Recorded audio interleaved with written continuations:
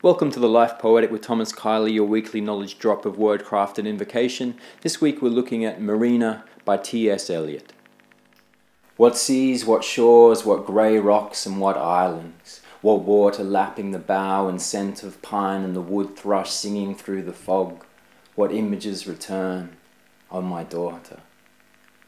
Those who sharpen the tooth of the dog, meaning death, those who glitter with the glory of the hummingbird, meaning death, those who sit in the sty of contentment, meaning death, and those who suffer the ecstasy of the animals, meaning death, are become insubstantial, reduced by a wind, the breath of pine and the wood-song fog, by this grace dissolved in place. What is this face less clear and clearer, this pulse in the arm less strong and stronger, given or lent, more distant than stars and nearer than the eye? Whispers and small laughter between leaves and hurrying feet, under sleep, where all the waters meet. Bowsprit cracked with ice and paint cracked with heat.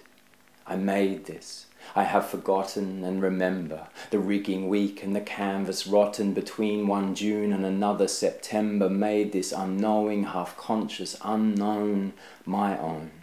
The garbage strake leaks, the seams need caulking, this form, this face, this life, living to live in a world of time beyond me. Let me resign my life for this life, my speech for that unspoken, the awakened, lips parted, the hope, the new ships.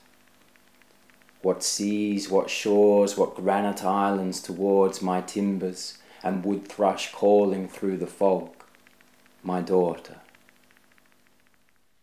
T.S. Eliot was born in America and became a naturalized Englishman. His writing career kicked off around 1915 and he became one of the pioneers of the modernist movement. It's a really interesting time in poetry because the rigid structures of the poetic form were giving way to a sort of a freer, more open verse style. But here in this poem I think it's really interesting, whereas he's taking on this sort of freer form, you can still hear these rhythmic flows and these rhyme patterns moving through the piece, but in a very relaxed and easy way. He's quite relaxed around the rhyme structures, even though they're very beautiful and almost, to my ear, hip-hop in their stylings.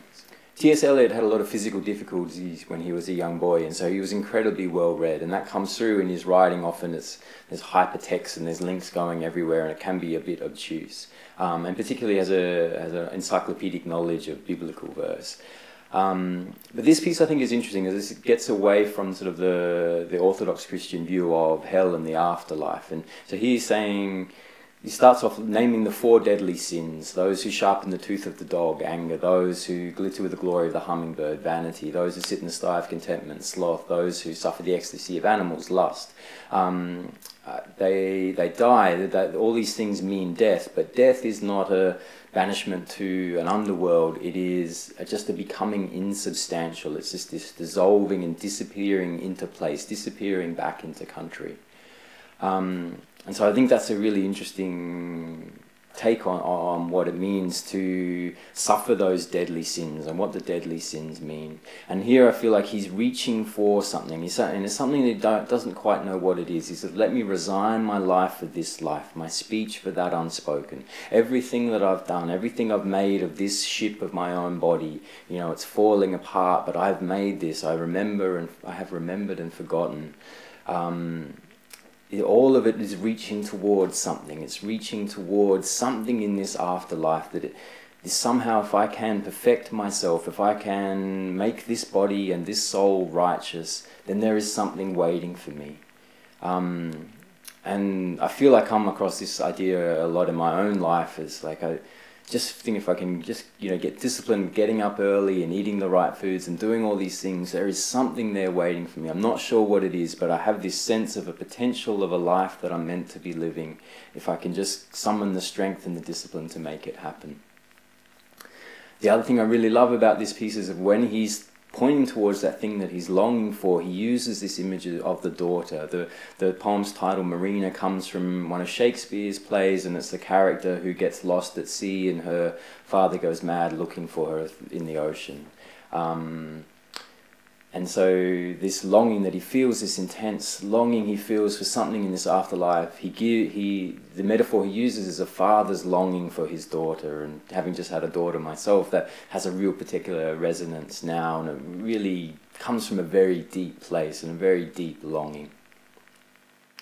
What seas, what shores, what grey rocks and what islands, what water lapping the bough and scent of pine and the wood thrush singing through the fog, what images return on my daughter. Those who sharpen the tooth of the dog, meaning death. Those who glitter with the glory of the hummingbird, meaning death. Those who sit in the sty of contentment, meaning death. And those who suffer the ecstasy of the animals, meaning death, are become insubstantial, reduced by a wind, a breath of pine and the wood song fog, by this grace dissolved in place. What is this face less clear and clearer, this pulse in the arm less strong and stronger, given or lent, more distant than stars and nearer than the eye? Whispers and small laughter between leaves and hurrying feet, under sleep, where all the waters meet. Bowsprit cracked with ice and paint cracked with heat. I made this. I have forgotten and remember the rigging weak and the canvas rotten between one June and another September. Made this unknowing, half-conscious, unknown, my own. The garbage strake leaks, the seams need caulking. This form, this face, this life, living to live in a world of time beyond me. Let me resign my life for this life, my speech for that unspoken, the awakened, lips parted, the hope, the new ships. What seas, what shores, what granite islands towards my timbers, and wood thrush calling through the fog, my daughter. This has been the Life Poetic with Thomas Keily. See you next week.